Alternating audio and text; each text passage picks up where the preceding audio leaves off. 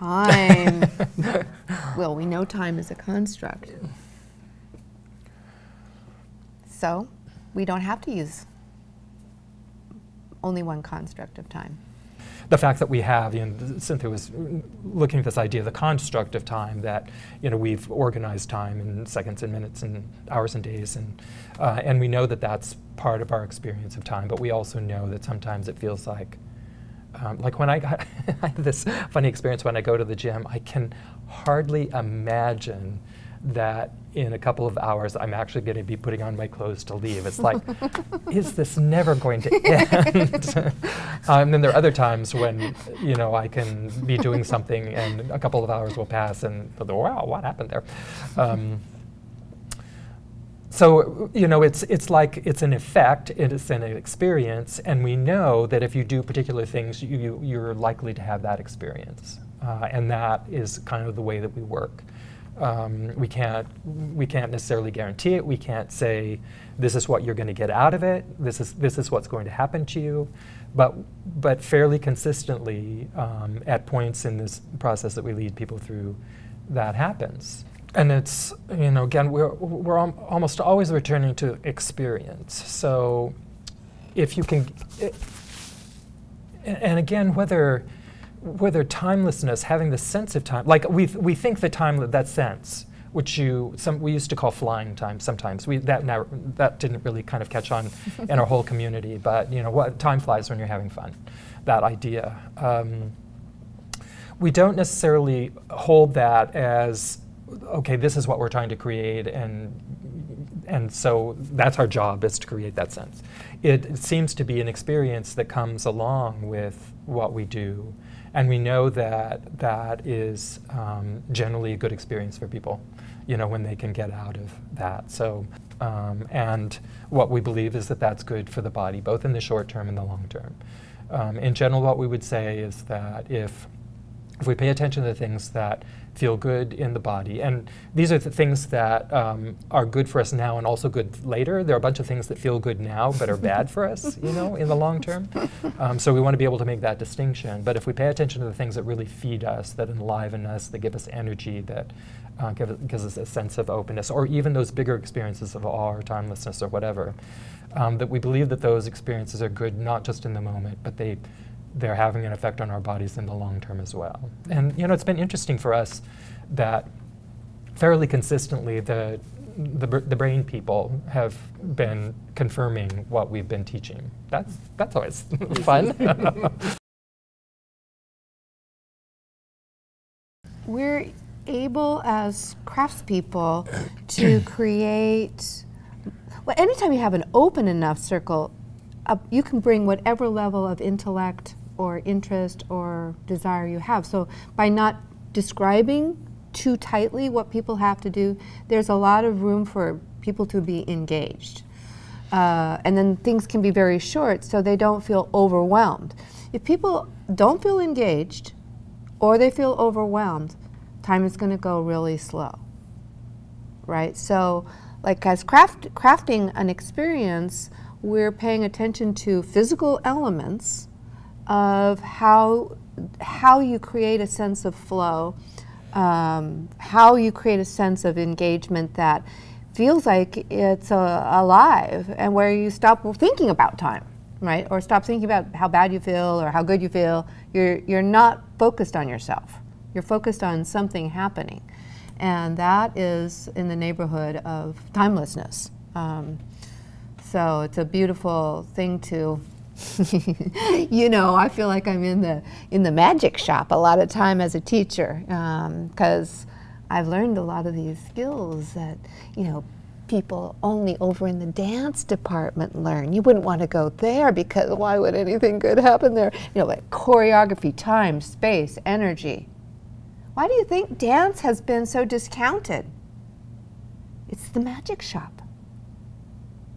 Time, space, energy, power.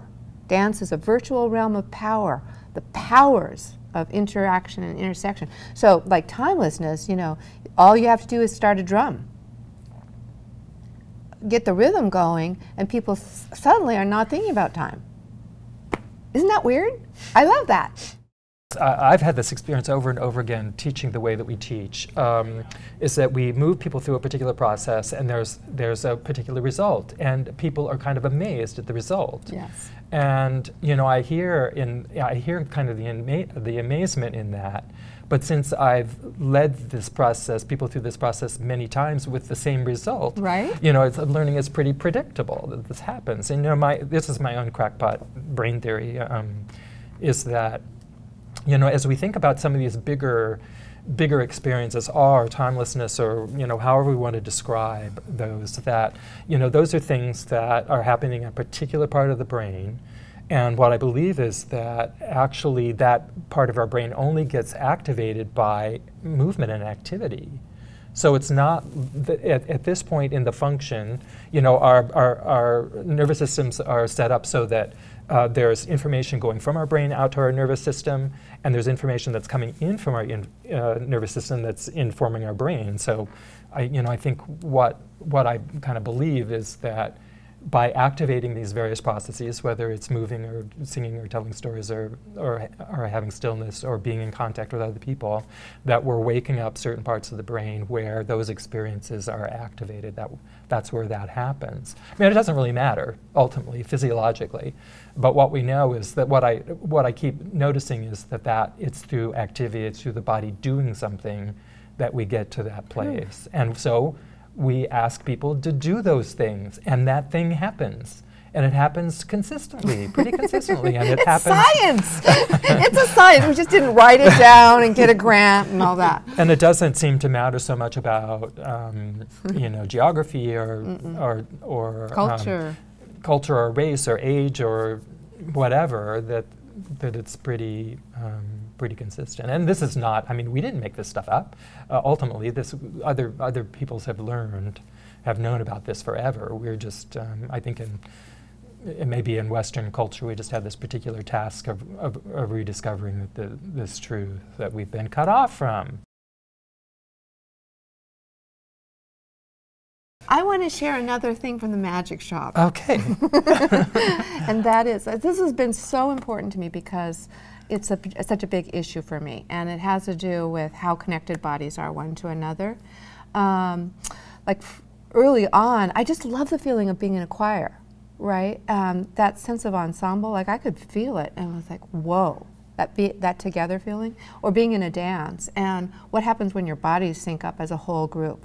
Or I was the president of the drill team in my high school in California, and 100 girls, and we could get ourselves synced up, and it's like what that feels like, when something like that is happening. And then you could kind of reverse that idea, and what am I syncing up to out here? That's so physical, and I love that feeling. Well, over time, I feel like by dancing and by being in my body in a certain way, I learned when I was in sync and when I was out of sync. And I also learned that when I was syncing up with stuff I didn't want to be in sync with, like, it was horrible. Over time, through our practice of improvising, that we could actually be in sync without choreography. Wow, that is so cool. How can that be? Well, now we know that mirror neurons, which are one of the components that they look at in attachment for healthy relationships, mirror neurons are actually the part of us that's creating that in-sync feeling, what we used to call kinesthetic identification, the ability to identify in our body with the movement of another. So if I go like that, or if I go, your body, if we're in sync, will soon start having that feeling, even if you're just sitting there. That is a dance thing, it's an athlete thing. We rely on that in physical arts. But that's a thing that's happening in business. And people are actually manipulating us with this, right? And they are entraining us. They are entrancing us. And they're also, it can be done for the good, right? Because this is how I know that when one body suffers, another body suffers. When one body rejoices, another rejoices. Our bodies are in sync. And we're meant to be this way. And it's when people aren't able to be in sync that there's illness, right?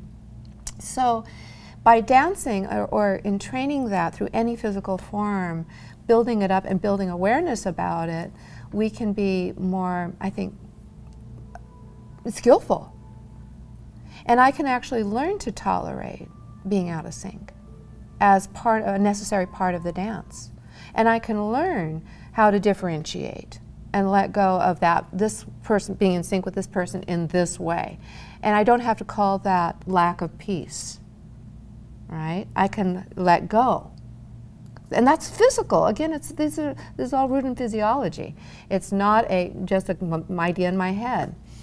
So that too this is like a whole other part of this wild and wonderful thing of being embodied and actually knowing, having choices to play with. That is a part of the highest creative form of dance, and just this little thing of like us being here in sync and occasionally probably wondering if we are. You know, are we in sync? I don't know. So, yeah, mirror neurons, and again, something that science has now proven. But that is trained in the arts.